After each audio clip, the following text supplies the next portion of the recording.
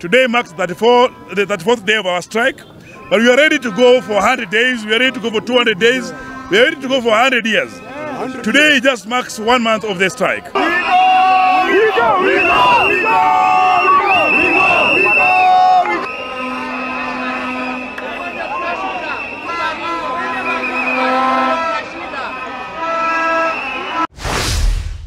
We have interns now, their salary is being reduced by 90% and some 70%.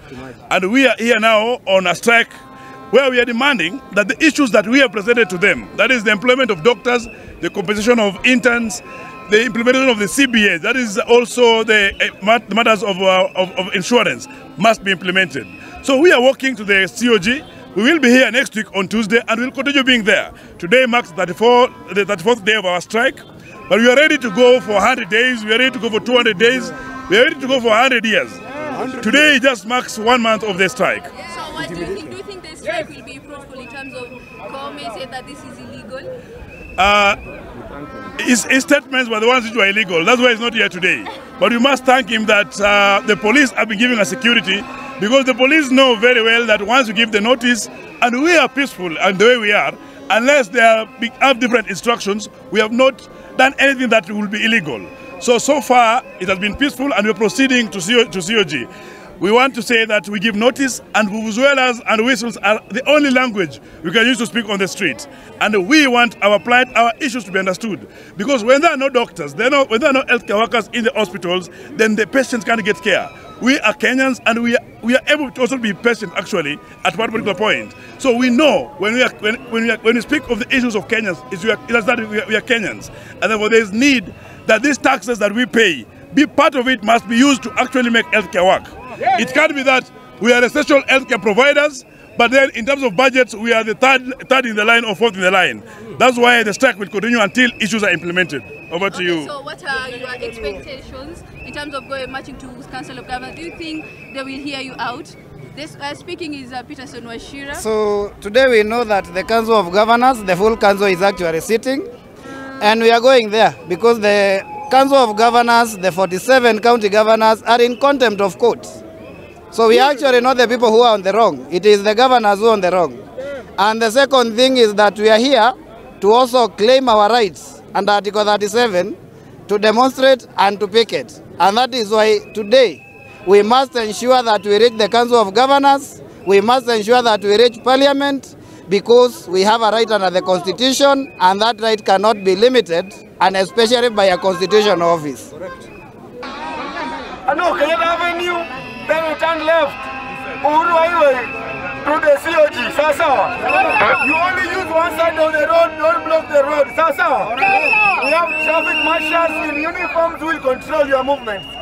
We are going to COG because there's a full council meeting. Yes, sir. So we want to go and see Waiguru Ninani.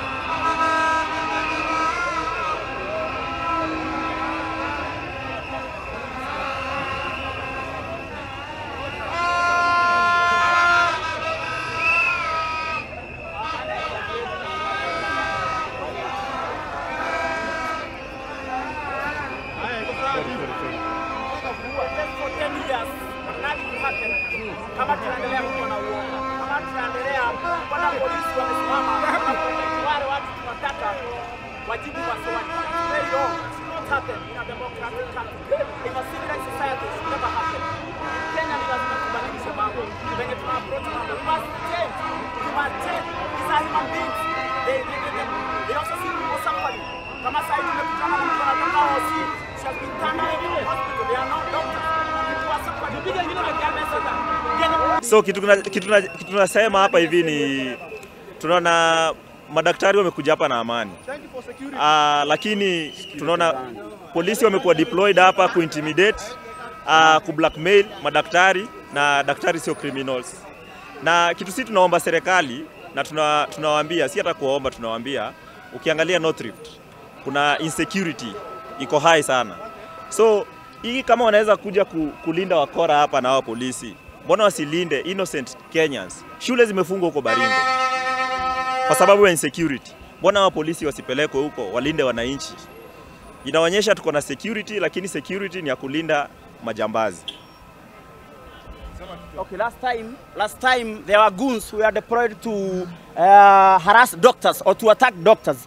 I compare the same goons who are sent to harass doctors with the police, because the police are doing the same thing of intimidating doctors who are peaceful, and they are seeking for a solution to this matter. Yes, we want a solution. Everybody wants a solution. People are suffering. Poor patients are dying. And our leaders are comfortable. I mean, they are comfortable in power. The power has gotten into their hands. So what I'm saying is we need change. And that change must come from us. Down there, we must mobilize the masses and make the masses to know the truth, that we can change this country. These people have been in power for so long. So now they are so comfortable. These people never resign when things go wrong. They cannot do that honorable thing of resigning. Why? We must ask such questions. Like now, Nakumicha should have resigned like a long time ago, so that we can get a solution to this impasse. Because it cannot go on like this. It's not tenable in the long run. People are dying in the hospitals. These people pay taxes. We poor people pay taxes.